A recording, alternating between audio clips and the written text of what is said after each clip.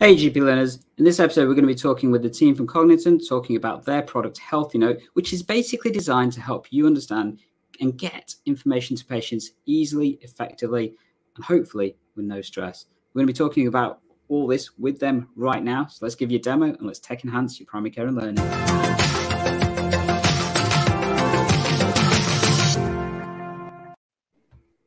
Hi GP learners. So I'm joined by Alice and Tim from Cognitant, and they're going to be talking, as I said, about Healthinote. I'm going to let them introduce themselves. So I'm going to pass over first to Tim, if that's all right. Thank you, Dr Gandalf. My name's Tim Ringrose. I'm a nephrologist by background, but you may know of Dr UK, which I was the CEO of until a few years ago, when I set up Cognitant Group, and that's where we're here today. And we're a digital health company, and our focus is on health information, particularly for patients. And with me is Alice. Over to you, Alice. Hi, I'm a GP in Buckinghamshire, and I've recently joined Cognitant Group as a clinical director. Cool. So can you tell us a little bit about what Cognitant is? Because I'm aware people may not have heard of exactly what you guys are and what you do and that kind of stuff. Great, thanks. If you could switch on the screen sharing, that would be great. Thanks. So it's not by any means confidential. Please tell everyone about it. We're Cognitant Group, and our focus, as I mentioned, is around providing better health information. We're very pleased today to be with you this afternoon, and what we'd like to do is just to share a little bit about what we're doing, and we'll talk about the motivation for it and give you a demo about how it works. We're very pleased that we've already won some awards, and what we're trying to do is just to tackle some of the problems about inequities of health information to make health information much more accessible and impactful. And particularly with the move to digital that COVID's really stimulated, we believe that there's a real need for better digital health information systems. So let me just hand over to Alice. So we're very much a mission-based company and believe that patients and general population should be active participants in their health and care. And it, reflects the movement of modern medicine from old paternalistic views to more shared care, decision making. But to be able to make informed decisions about your health, you need to be empowered, or patients need to be empowered with good information.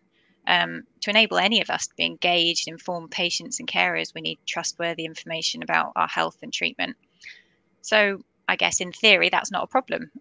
We can get information online anytime, anywhere. What's the fuss? Well, actually, we think that's the biggest problem.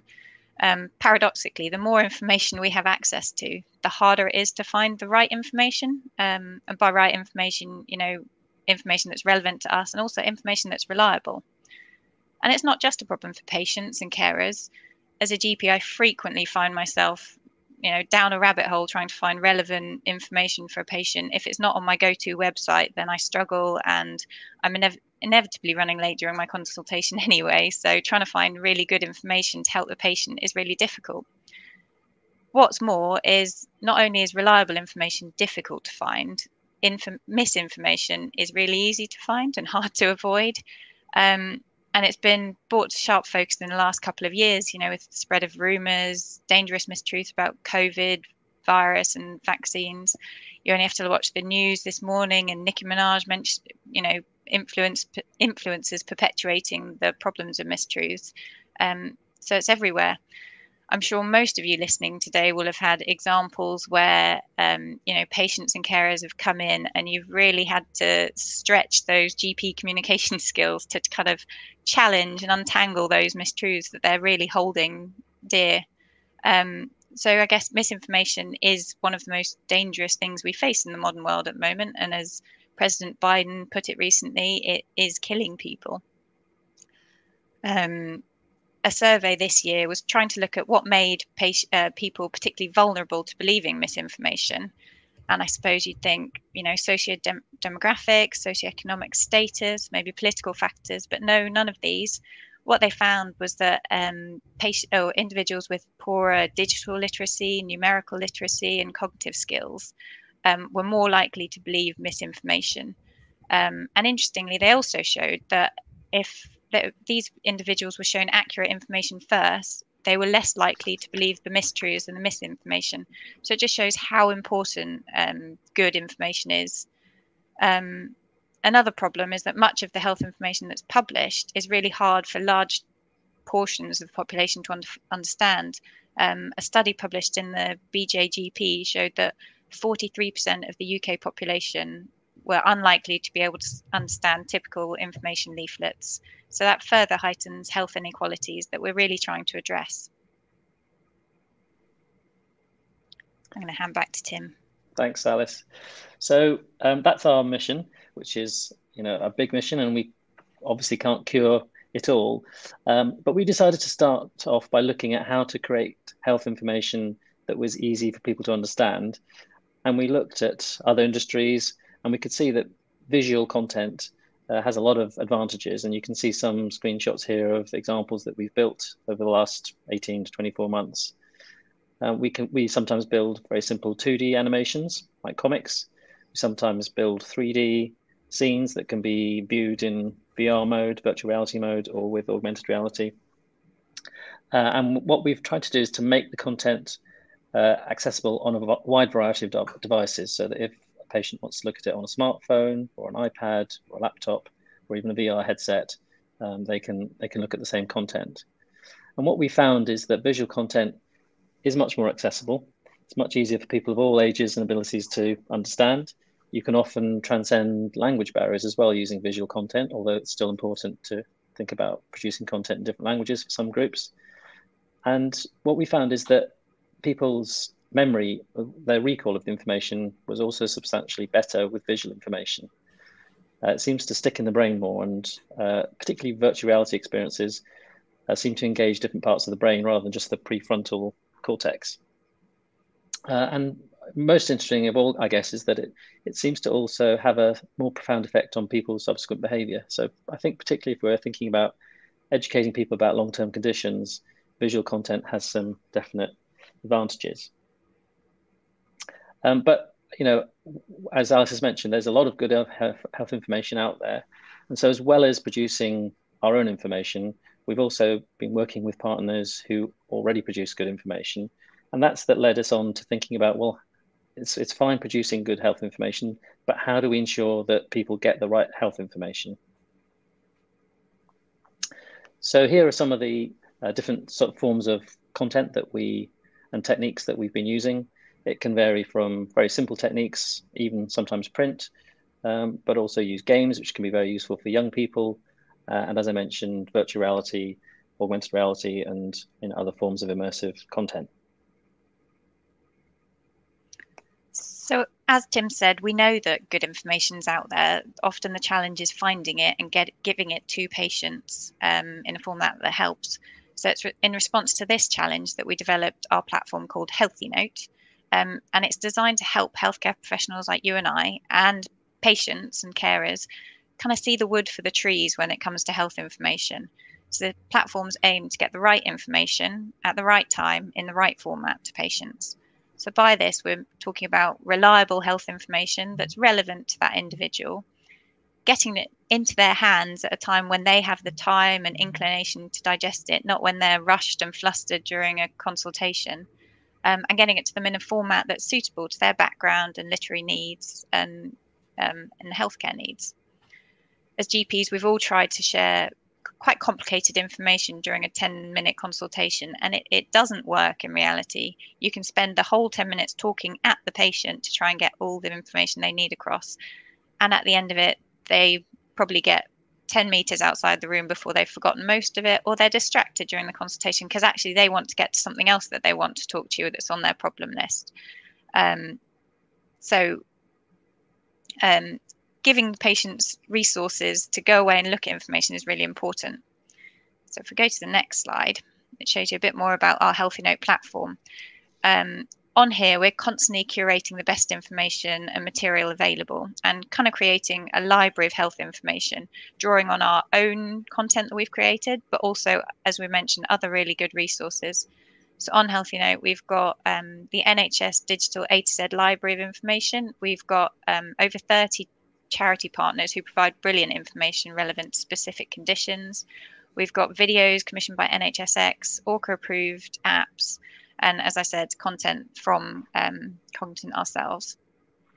So as GPs in our consultations with patients, whether it's remote or face-to-face, this is a really critical opportunity where GPs sort of trust us for help and advice, and we're really well placed to say, give information to them and say, this is helpful, this is going to help, please go away, read it, digest it. And Healthinote helps put the information you need to empower patients at your fingertips at the time of the consultation. And we like to prepare it as what we call an information prescription. Patients have become very accustomed to getting prescriptions for medicine when they're ill, and they understand that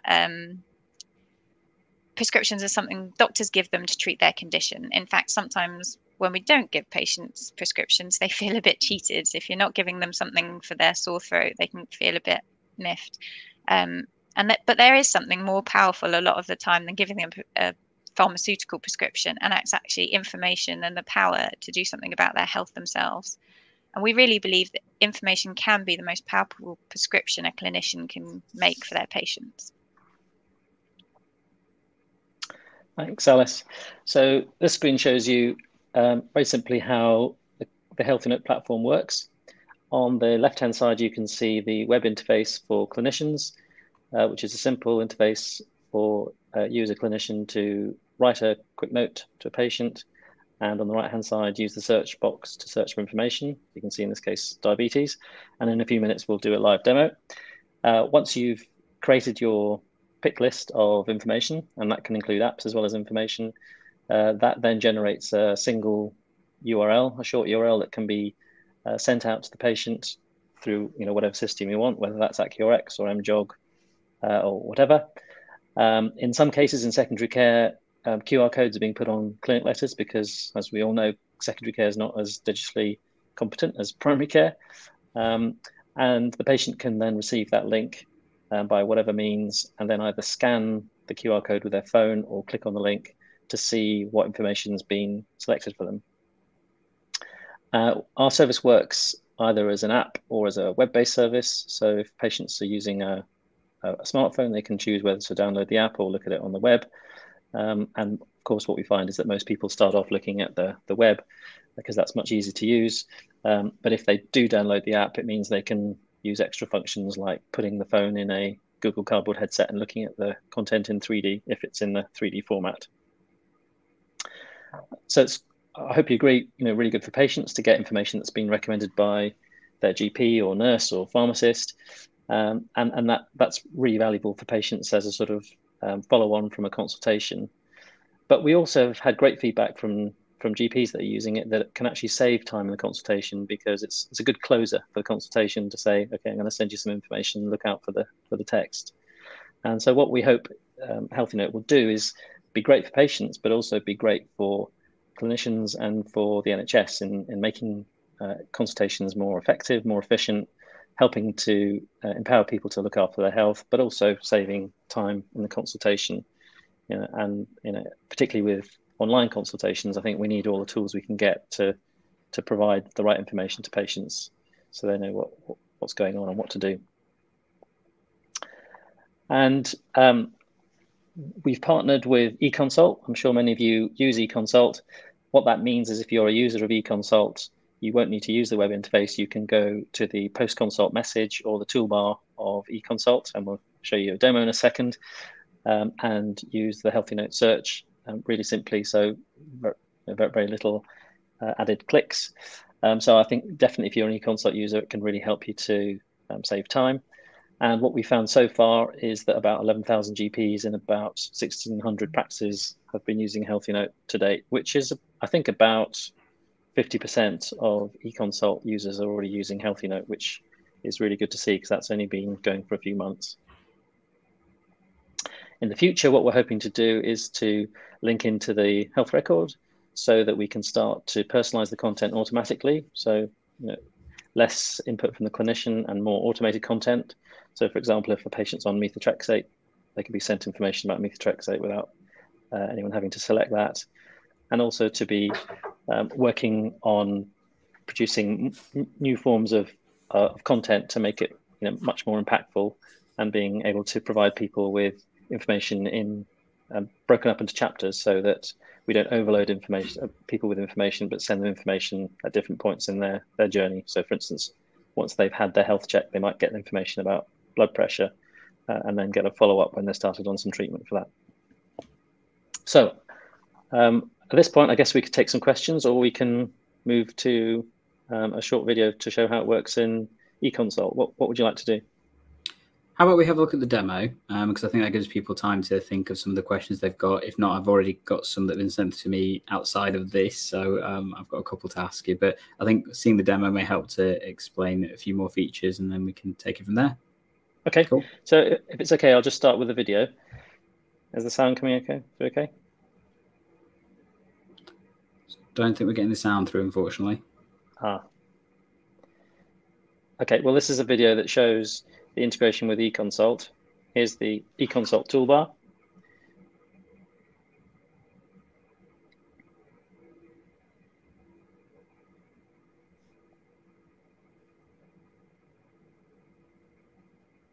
So you can write a message to the patient and then use the search bar that's been highlighted. So in this case, smoking, and it will come up with different smoking resources, including maps. You can preview the content. Yeah. And then add them in, and it creates a sort of shopping basket of all the content that you've selected, and you can remove them if you change your mind afterwards.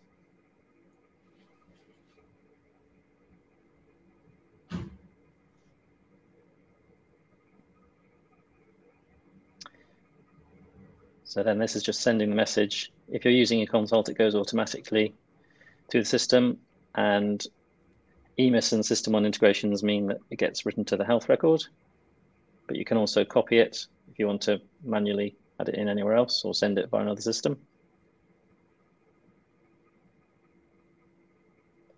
And this is the view that the patient sees.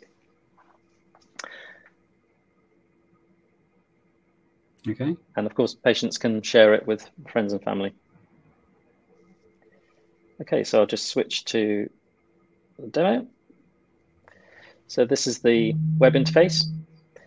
So this works for anyone. At West, we're just in the process of rolling this out. So if you want to use this, you need to contact us, and we'll give you a code so that you can complete a very simple registration, because we just want to verify that you are a clinician. But we will be launching a full registration system soon. So if you imagine you've just seen a patient, you can write your message in the text box, and then you can search for information. So let's just see, I'm looking for some information about allergies. I could select this food allergy information from NHS UK, or I could pick one of the videos from Health and Care videos. If I wanted to preview it, I can see what videos are there and have a look at them. So let's just add that one and that one. And let's also pick some information on EpiPen. This is an example of a visual content program that we've actually built. And we've been trialing this in Cardiff with children to compare the training impact of training kids how to use the EpiPen, comparing the nurse training versus the iPad-based visual training that we've produced with great results. We found that the kids were more effectively trained using the visual technique. So I could include that as well. And I can see which ones I've picked. And then if I sent this to the patient, they would have obviously get this message, but just to show you quickly the patient view, if I just copy that link, put it into a new tab, I get my information prescription. So the patient view looks a little bit like a prescription, doesn't it? We've chosen that color on purpose. So you can see the 3 things that have been recommended to me. I can click on them. Let's just pick on that one. If it's a third-party website, of course, this just takes me to that. But if it's content that we've produced, it's within the same browser. And we're just about to launch a registration onto this so that patients can create a registration, which means that they can save their information prescriptions. And if, say, you've sent them 2 or 3 different things on different occasions, they'll all be stacked up there and they can see the information prescriptions by date. And patients can also search for their own information. So if they wanted to look for information for themselves, they can search the same database. There is some content that we only make available to clinicians, but for the vast majority, it's the patients can search for the same information that clinicians can search for, but they show up differently in the patient view.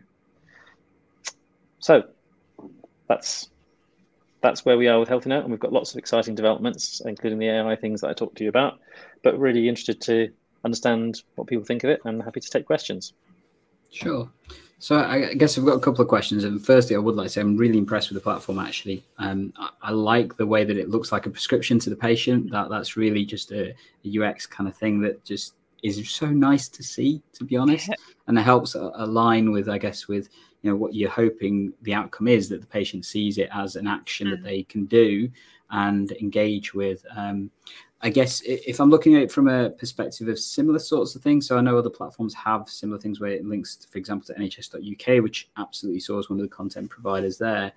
You mentioned a few other content providers in terms of Orca and other kind of websites and stuff.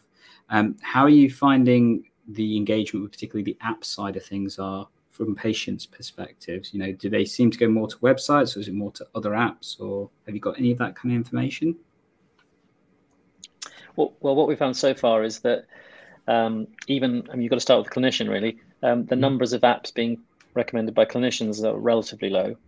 But what our user testing with patients shows that patients really like being recommended an app by a clinician, because, as we all know, there are so many thousands of apps out there that it's very bewildering to know what app to use. So having an app that's been recommended by your clinician is really valuable for people. In general, we find that people are very receptive to it. And the role of Orca in verifying those apps and scoring them is also very useful, of course. And so we only put apps that have been recommended by Orca to make sure that, that they are of high quality. You mentioned and you showed the integration with eConsult in particular, and obviously that's more ingrained and stuff. But for those that don't have access to eConsult, how does that journey kind of differ? And in particular, how well integrated could it be? I mean, is it a case of copy paste, or is it some other route that you would be looking at? So we're trying to keep it as streamlined as possible. We're all aware that, workflow efficiency is really important. So it would, if you're not an eConsult user, it would be using a web browser to use the Healthinote Pro interface. It's the demonstration that Tim gave using that interface, and then it's just the click copy to clipboard.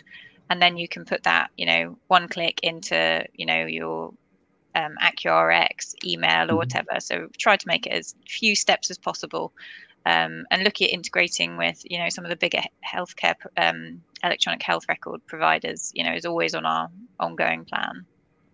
Cool.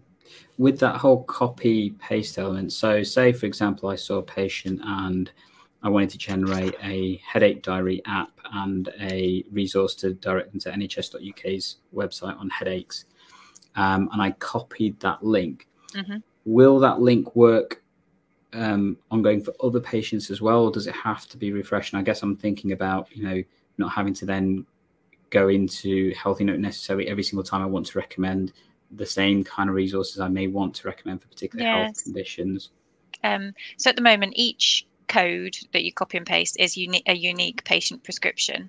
But what we are working on is some basically templates to put into the Healthinote Pro, and sort of favoriting that the clinician can do, because we all know that we've got sort of favorite bits of information, common consultations. So that way you could sort of have pre-selected information pieces and a pre-selected script that you could pull all together and send for those sorts of patients. Cool. I guess one question I always get asked to everybody that comes on this, how much does it cost? Well, we've decided to make it free in its current form to the NHS. And although it would be nice to have some revenue, the reason that we've done that is that we want to make sure that we can really demonstrate the value of it. And we're planning to keep that basic service free in the long term. But what we plan to do is to layer in additional services that would be available on a license basis. We're still working out exactly what that would be, but what we're thinking is a sort of low capitation fee a small number of pence per patient per year for features that we believe can really support improving care pathways for patients, because we're very aware that to charge something for somebody, you've got to prove some value, ideally a cost saving somewhere. We also do get revenue from other sources, so we do produce content for industry. So we make how to explainer videos and things for devices and for pharmaceutical companies. So that enables us to provide this for free to the NHS. Cool. And if people did want to, start using the product and stuff, what kind of time frames are we talking about for them to, I guess, from contacting yourselves to then going live with, the product? Can you give us an idea of that? I was going to say it'd be a case of going to the Cognitant website. I think we've got a contact us page. If you just let us know you're interested, I think someone would get back to you, within probably a few days. I'll double checking with Tim, but within a couple of days with a code that would allow you to use the Healthinote Pro interface on the web browser. Yeah, it's a little bit manual at the moment for non-eConsult users, but we're working hard to integrate with other systems. And of course, we're thinking about secondary care as well as primary care, because there's quite a patchwork quilt of different systems and providers. So it's not an easy task. But in the meantime, if you'd like to use it and you're not an eConsult user, just use the Contact Us on the website and we'll send you back a code. And that code will be linked to your practice, so that it'll automatically populate your information prescriptions with your practice details, so the patients will know which practice it's come from. Cool. And in terms of contacting you, so you mentioned the Cognitant website. Is that the best place to go, or is there other places you'd recommend people have a look for the content and things? Well, the Cognitant website is probably the best, but of course people are very welcome to email us direct. And it's also worth having a look at the healthinote.com website, so you can actually try out the patient view for yourself, because after all, we're all patients. So you can have a play about with it without having to get a link, and you can have a look at the content, view the content, and see what you think of it, and get a good idea of what it'd be like for patients if you send them information prescriptions. And the same way, you can download the app if you want to have a browse. Yep. Cool. What do you see as the future for Healthinote and Cognitant, for example, in 6 months to a year's time? I mean, obviously there's some really cool stuff in terms of onboarding more practices and seeing the benefits of it, but what do you see as the kind of like the next stage of the journey for you guys? Well, I guess our mission is to empower people with health information. So, we're all aware of how general practice is under such immense strain at the moment. What we'd really like to see is that tools like Healthinote can help to ease the strain, help patients to take a little bit more control over their health, reduce unnecessary visits to emergency departments and GP practices, and improve people's confidence in managing their conditions. And ultimately, we want to be able to show that we can improve outcomes. Say patients got asthma. If they can understand more about their asthma, understand how to use their medication properly, can we help that patient to have a better lifestyle, reduce number of exacerbations, reduce use of steroids, reduce attendances at emergency departments, be able to work more days of the year, be able to enjoy sport and life in general. So those are the, I think there's multiple ways that we can demonstrate an impact, but it's something that we can only achieve if we work with all the different systems out there, the e-triage systems, the electronic health records, the video providers, the SMS providers. It's about working together to provide digital solutions that can really have a big impact on patient outcomes, but also the efficiency and working practices in healthcare. Cool. So thank you for that, both of you. I know that's been really useful, and I know that in terms of the questions we've had through, been helpful to answer them directly. I must admit, I'm really impressed, if I'm being honest. And you're probably going to be getting my email in a few minutes, to be honest. I wish I could multitask and stuff, but yeah, I love it. Big fan of Orca's work. I've always been aware of the stuff they've been doing. And one of the key things I love about this is it seems like you've managed to integrate what Orca have been trying to do with other platforms in the same interface. And for me personally, that's just an amazing thing to do. Being able to share that information with patients, absolutely really important. I can see so many applications, you know, helping patients understand how to use their creams more effectively with the right kind of guides, you know, web and video based, really useful. And as you mentioned, Alice, you know, that's stuff we don't have time to do in the consultation, but it's part of the reason why they keep coming back, because they haven't had the right information. And actually, with the right information, we can empower our patients to be more effective at understanding their health issues, helping the practice actually to navigate them to the right places, and ultimately, hopefully, better healthcare. That's the aim. Cool. So really, really impressed, I must admit, and I hope all of our AGP learners definitely check it out. I know I will be doing so as soon as we finish this broadcast and stuff. If people do want to check them out, as we mentioned, have a look at cognitant.co.com. Sorry, I was going to say .co.uk there. And the website's there, and all the links will be down in the description. And I'll try and get the video link from Tim as well, so that you can hear the audio version of that. So you can check that out in the descriptions as well. And as always, EGP learners, we're here to help tech enhance your primary care and learning. We'll catch you in the next episode. See you later. Thank you.